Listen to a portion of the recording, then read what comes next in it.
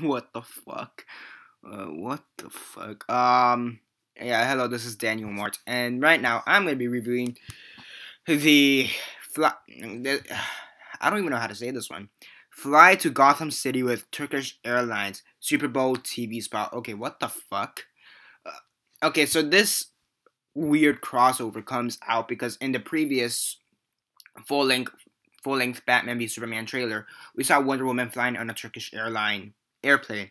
So it seems like Turkish Airlines is gonna play some kind of spot in the movie.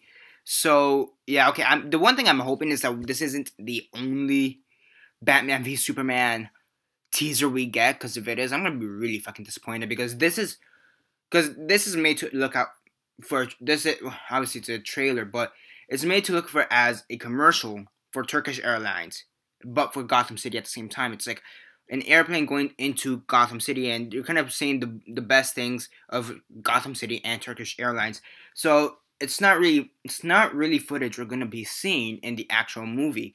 To be honest, I mean maybe one or two of the shots of the plane flying and getting into Gotham City, but aside from that, I don't really think any of this footage that we're gonna see in the movie. So this is a really weird commercial.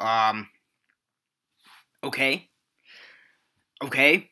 I hope we get an actual Batman v Superman teaser trailer, because if this is what we get, and this was this was a fucking disappointment. I'm gonna go with that. If this is the Batman v Superman trailer we get for Super Bowl, this was a fucking disappointment. Fuck. I'll leave a link down below.